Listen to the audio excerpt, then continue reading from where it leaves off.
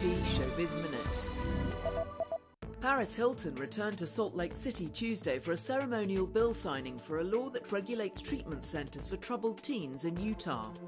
The legislation for facilities that treat teens with behavioral and mental health issues gained final approval in the legislature after Hilton gave emotional testimony in support of the bill.